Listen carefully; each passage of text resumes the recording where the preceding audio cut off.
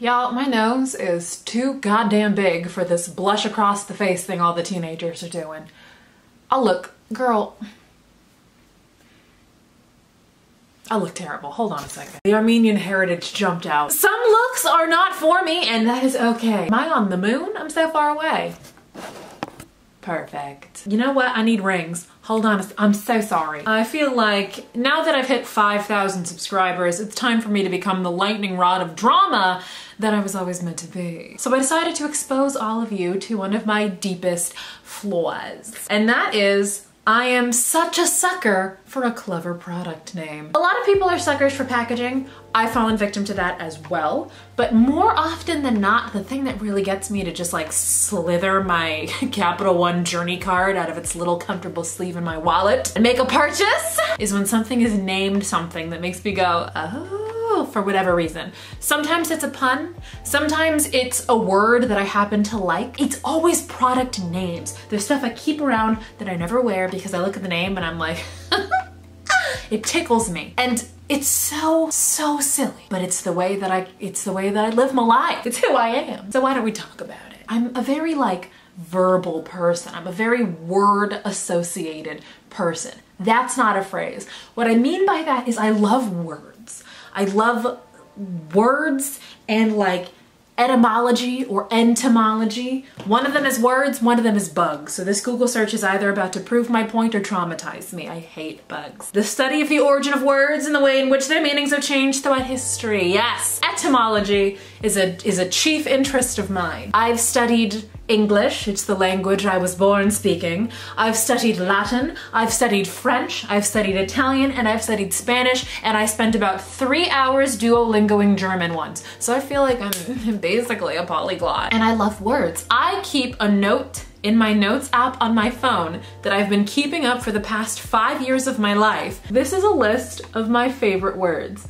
Every time I think of one, I add to it, and it's very long. Vestibule.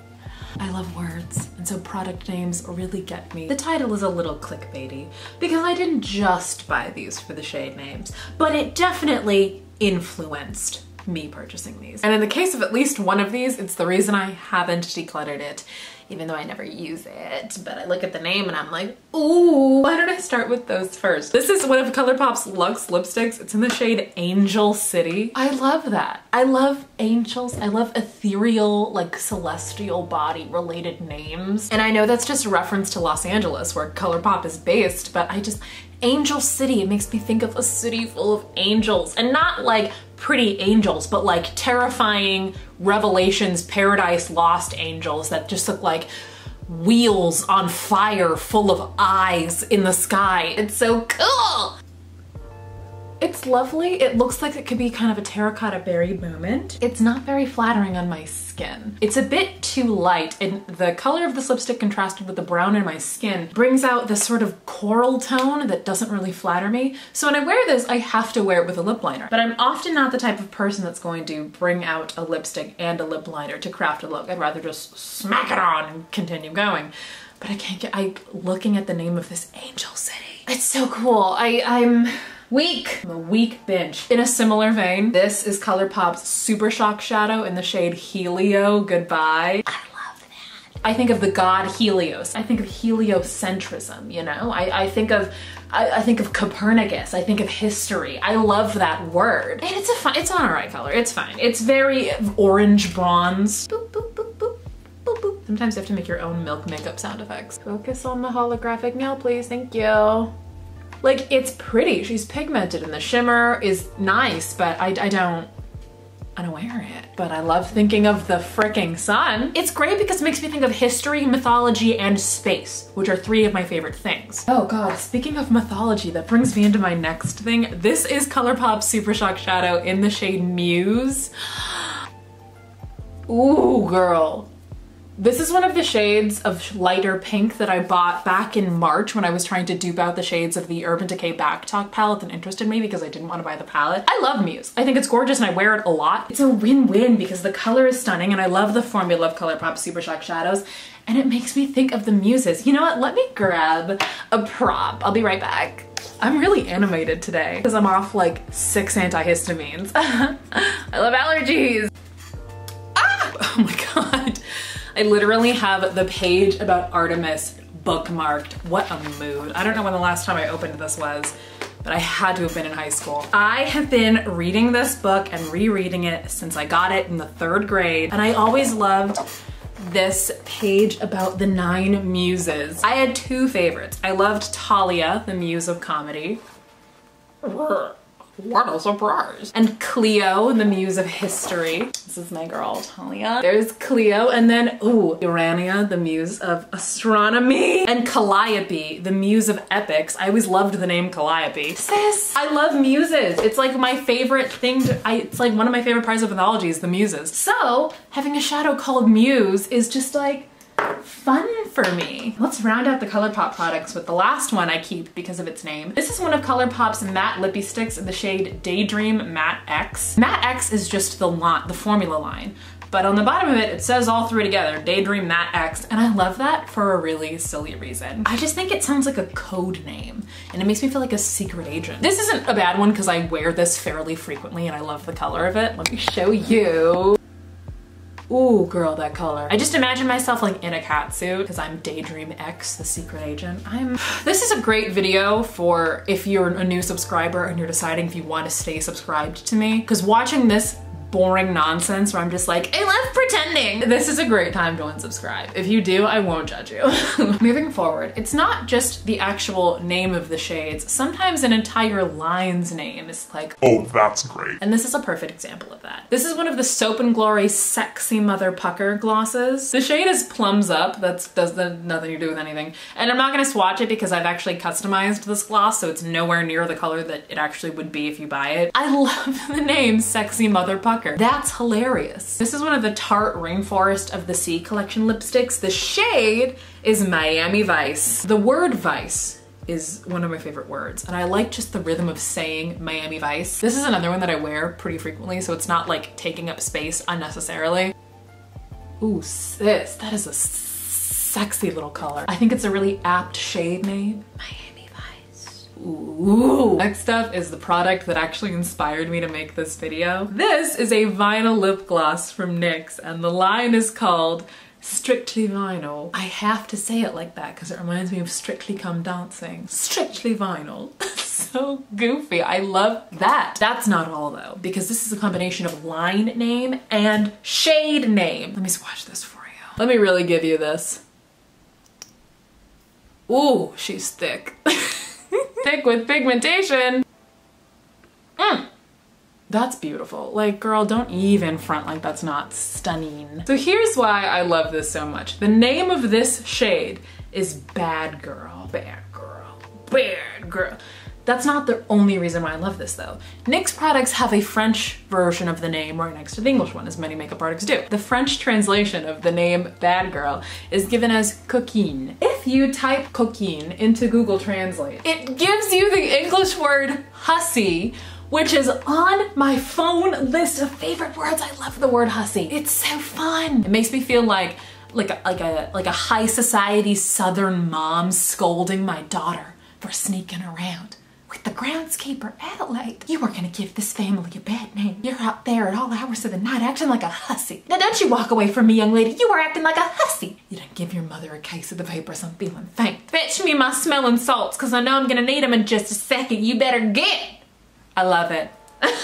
Oh my God, and here's another step. On Google Translate, and I don't know how accurate this is of French. One of the other translations of hussy back into French, other than coquine, is a word I've never even seen before. Gourgandine. Am I saying that right? Google Translate? Let me know. Gourgandine. Gourgandine. Sis! What a beautiful word. That sounds like a fruit, like a citrus fruit that you can't afford. It's a dessert option at like fancy 5 Michelin star restaurants, and it's just like a single slice of it, but it costs $45. I don't know if it's like wildly offensive of me to say that a bunch of times on video, and if it is, like, I'm sorry, je regrette. That's such a great word. I love that. But like, this is why I love this. It's also beautiful on the lips. I put it on, but I'm already wearing like 3 different liquid lipsticks. So my last 2 liquid lipsticks, this is my newest one. This is one of Wet n Wild's Liquid Catsuits, which is a formula of liquid lipsticks that I am on record as saying I hate, but this is goofy. This is the goofiest thing I've ever done. An extremely goofy move of mine. mind. I bought this because of the name. And this is one of the only products that I truly bought because of the name. And it's like, if this was an expensive liquid lipstick, I wouldn't have done that, but these are like $4.99. And I was already in CVS making all types of bad choices. So I was like, you know what, fine. God already has turned his light off of me. I mean, the color is beautiful, but the shade name? This is part of Wet n Wild's Halloween releases. The shade name is hex-cellent. How am I supposed to leave that in the display? How am I supposed to go home at night, lie in bed, kiss my cats goodnight, and be satisfied with the knowledge that I didn't purchase a liquid lipstick named hex-cellent? I mean, aside from that, it's a lovely color. It's really quite nice. I can learn to like this formula of liquid lipsticks, you know? For a color like this, please, says. Doesn't that sound like something that like a cartoon antagonist witch would say, like when her underling is like, "Madam, we've captured the Power Ranger." She'd be like, "Excellent." Am I alone? Am I wrong? Am I mistaken? Is that not some Rita Repulsa type of vocabulary? Like, don't even talk to me. This is the stupidest video I've ever made. God, please smash that unsubscribe button. Please absolutely eviscerate that dislike button. This is the Makeup Monsters / Menagerie Cosmetics liquid lipstick in the shade Heavy Artillery. This is the shade that my good sis, and dare I say, friend, Abby Williamson also has. I would say check out her channel, but she has so much clout, you're probably already subscribed. This is like easily the coolest liquid lipstick your girl owns.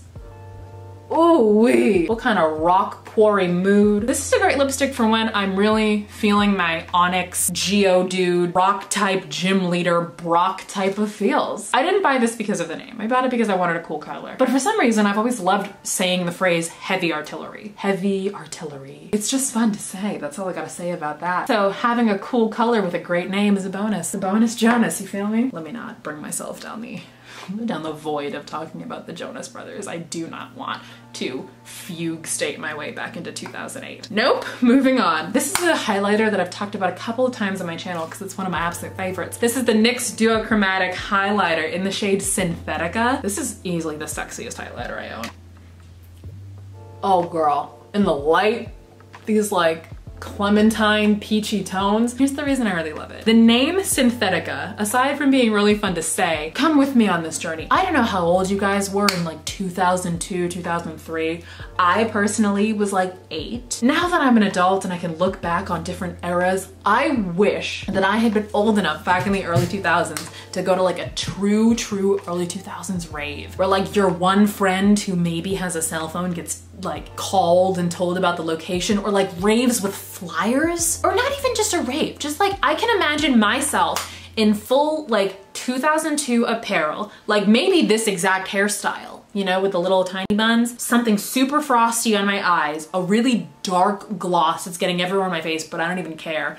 Body glitter all out on my arms, clavicle, maybe a choker, some sort of like PVC vinyl like crop top type of situation. Fishnets and like a chunky like patent leather like pleaser boot. So much body glitter on every inch of visible skin. And we're just like getting ready to go out and I'm like, where are we going tonight? And my friend who's in like the same outfit, my friend is like, oh, there's this new club that opened up called Club Synthetica. You can see that, right? Like you can picture that in like cursive neon letters or like really like block font. Synthetica. That's where this takes me. I can like picture myself in the bathroom of this imaginary club fixing my hair as Love at First Sight by Kylie Minogue is like pulsating through the speakers.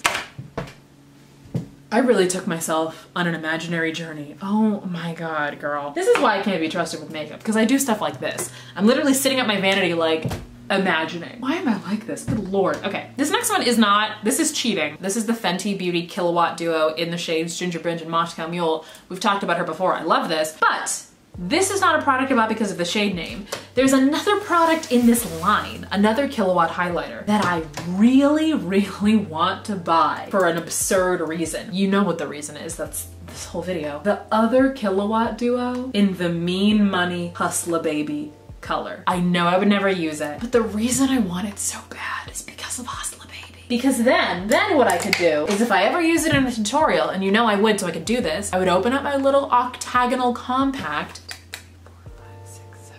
octagonal compact and be like, okay guys, now I'm gonna take my Wet n Wild P75 highlighting brush and I'm gonna dip into Hustla Baby and put that all over my cheekbones. I would do that in every video. You know what, it's probably good that I don't have it then because I would do that in every video.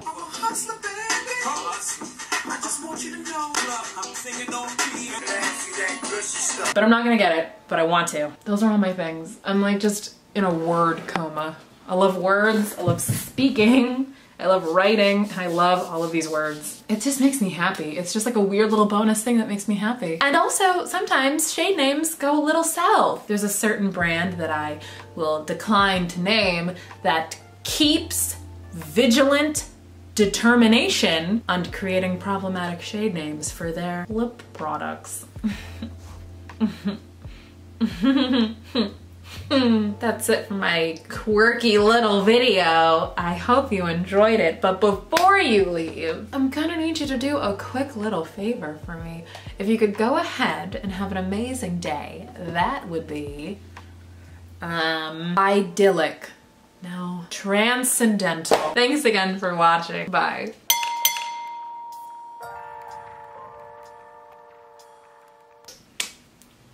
Okay.